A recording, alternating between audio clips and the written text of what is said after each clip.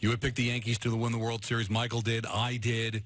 We felt that this team was just ready, and it really just came down to the offense, right? I mean, we can blame the pitching all we want. Anavito did not look good coming out of the bullpen, but is this squarely on the shoulders of the inability to get the big hit when they needed it? Yes and no, Don, and I'm hedging my answer. This is why. The Astros didn't hit with runners in score position either. And so if the Astros hit at all with runners in score position, we'd be talking about how both teams just bludgeoned each other to death, and whoever could hit the best won the series, right? So the Yankees, you can look at the team right now and say, hey, you guys didn't get hits with runners in scoring position. Well, neither did the Astros. So what I look at, I take a step back, and I say, who had the better team? Who had the better roster? And the better roster is the Astros. It just is. Their 1 and 2 starters are better than the Yankees' 1 and 2 starters. Their 1 through 5 lineup is better, more consistent than the Yankees' 1 through 5 lineup. You can cherry pick some stats out of the ALCS and say, I'm going to put it on the Yankees. But the fact of the matter is the Astros were the better team all season long, and they were the better team in the ALCS. And so I think there is one player out of the 50 guys that played in the ALCS that tipped the scales, and that's Garrett Cole. If Garrett Cole was not on the Astros, I think the Yankees win that series. I'm not even saying he's on the Yankees. Forget that. If Garrett Cole played for the Angels or played for the Mariners or someone that wasn't in the playoffs, the Yankees were a better team. And so my argument for this offseason is, and everyone's going to say, you got to sign this, got to sign that. As long as the Astros don't sign Garrett Cole next year, which is probably there's a good chance he's going either to the Dodgers, the Angels, or someone that's going to give him a boatload of money, I think the Yankees still have a better team. Next year than the Astros, they will have a better roster. Well, here's my problem, and I'm all in on the analytics. I understand the value of it. But one thing that the Yankees do that the Astros don't do, the Yankees strike out way too much. And the Astros have almost the same amount of offensive production, and they strike out the least of any team. So I just don't think it's a recipe for success, Mark, to have 600 strikeouts in the middle of your order. I just don't think that works. That's a very fair assessment, Michael, and I'm not going to disagree with you there. So what I think you need to do if you're the Yankees this offseason, even if you bring back the same basic team, I would definitely sign Gardner and Gregorius. You don't have any lefty. If you don't re-sign those guys, there's not a lot of left-handed studs out there on the free agent market. You got Grandal, who I don't think is a fit because of Sanchez. You got Moustakas that because of his position, I don't think there's a fit. And so I'd bring back Gardy and Gregorius.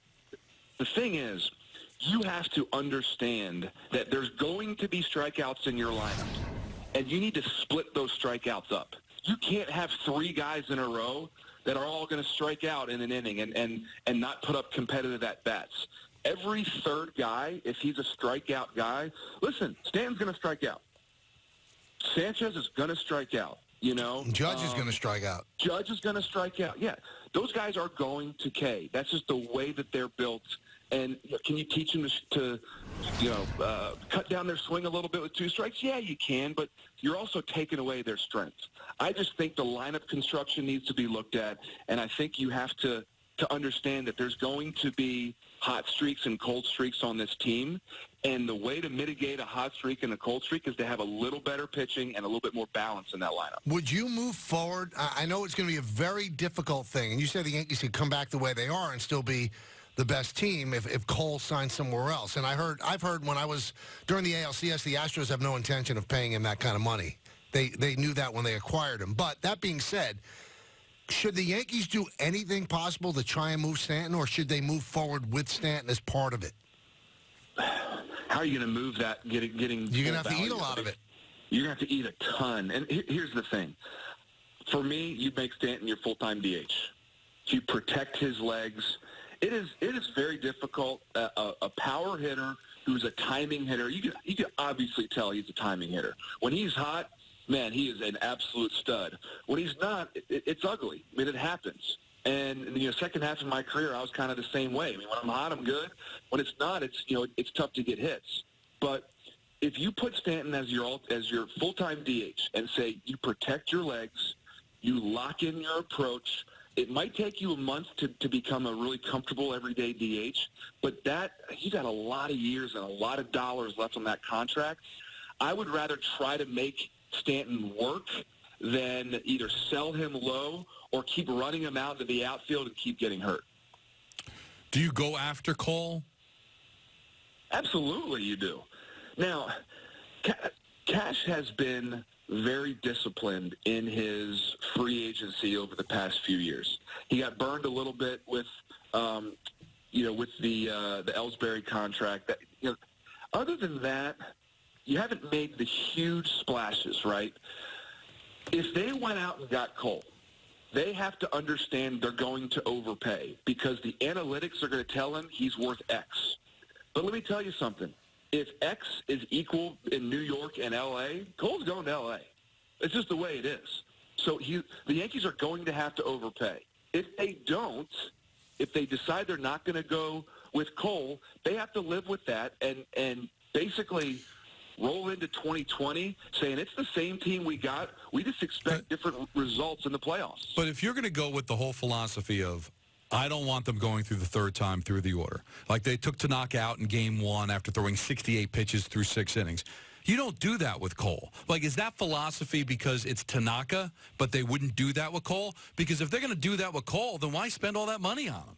Why would I spend all that money on a guy that's going to pitch 5-6 innings in a big spot? They're not going to do that. And Don, you bring up a really good point about the entire philosophy. I'm not a huge proponent. I know what the numbers say. But if Tanaka is dealing, if Paxton is dealing, if Sevy's dealing, those are 3 top starters. I mean, those guys being healthy, if all things equal, that's a really good 1 through 3. I'll put that 1 through 3 against most rotations in baseball. You should let those guys, when they're hot, go through the third time in the order. If they're struggling, if they're laboring the first 2 times through the order, yeah, you get them out. But, Zach Britton, I give him a lot of credit for being honest. The starting pitching is still the way to go. It is almost impossible to go through 3 rounds of a postseason, 5 games and then 2 7-game series, throwing the majority of your innings with bullpen guys. I just don't see, it's never been done before, and I don't see you winning a World Series that way. Don brought up the 68-pitch, 6 innings that Tanaka had, and he was taken out. At the time, we raised our eyebrows, and it was interesting because Aaron Boone said, well, he was done. It wasn't an analytic move. And I wonder now that we find out today that he had loose bodies removed from his elbow, maybe they were nursing him through the postseason. Maybe he wasn't feeling great. You're right, and that's why I always tell you guys, we never know from an injury standpoint, and we usually talk about it more at the Mets with kind of the stuff that's been going on the last few years. But when a guy gets pulled and we yell at Mickey Callaway, we yell at Aaron Boone and go, why'd you do that? You never know what's going on behind the scenes. And so rather than jumping to conclusions and putting it all on the manager or saying, why these idiots, why are they doing this? Let's just take a step back and understand that it's a physical game. And if the training staff and the coaching staff doesn't believe that this player can get through the next inning or 2, then you got to take him out of the game. So I'm cautiously optimistic about all of the injuries, about Voit, about Hicks, about Tanaka. That being said, I think the Yankees go into next season the same way they went into this year with, I'm going to have a 25-man roster. I mean, and by the way, I'm going to have reinforcements at AAA because I'm going to need everybody with the amount of injuries that are in the game today.